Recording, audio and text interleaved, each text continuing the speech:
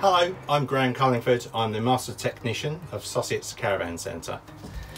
The caravan we're in is a Lunar Quasar. It's a 534 2012, and what I'm going to demonstrate today, or at the moment, is the floor mounted water pressure switch that controls the water flow from the pump. What I've done initially, before we dive into it, I've purged the water system in the caravan. So I've got the external pump, I've put it in the full water butt, I've given it a good shake, okay, to get the air out of the pump, and then I've plugged it into the caravan. That's the way you really need to do it. Once it's plugged in, make sure your drain valve isn't in the vertical position, it's in the horizontal position, and then the water won't just pour out into the field.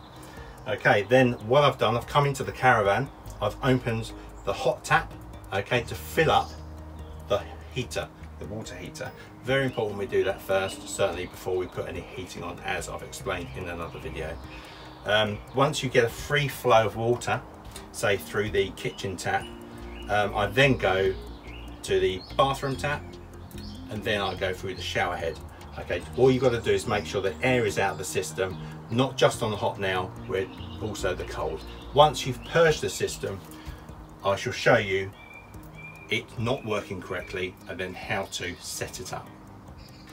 Right, initially you should only need to do this on your first setup of the week. Okay, the difference, the thing to remember is if you're on a site with hookup, this should stay constant. If you're on a natural site or in a field and you're relying on your battery only, then as the battery runs low, you may have to readjust the pressure switch.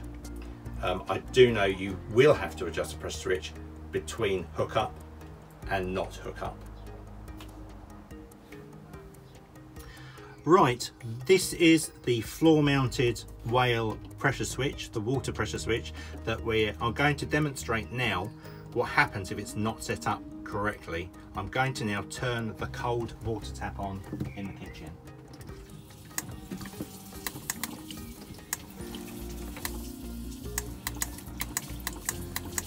Right, the pump is now cutting in and out. Now while it's trying to flow, what you don't want to do is to keep that going. So I'm going to turn the tap off. I'm in the kitchen. It's now built up pressure and it's now working correctly. The correct place to adjust this water pressure switch has to be the shower on cold. Okay, you need to run it through the shower head on cold. It's the furthest distance usually away from the pressure switch, and it's the place where you need constant pressure. I shall now demonstrate how to adjust it. Right, I'm not going to flow the cold water into the shower tray just because it's a bit of a mess. I'm very conveniently got a sink right next to the shower. So I'm going to place the shower head into the sink so I can do it on my own. I'm going to turn the cold water on, which will make the pressure switch do this clicking, which isn't right, and we need a constant flow. That's where I'm going next. So I'll turn this on. Right, so the pressure switch is clicking off and on the cold of the shower. Okay, so what we need to do is turn this clockwise, so we're winding it downwards. Okay, and what we want is a continuous flow of water. You can hear the pump, okay, and not cutting out. I'm only doing quarter of a turns at a time.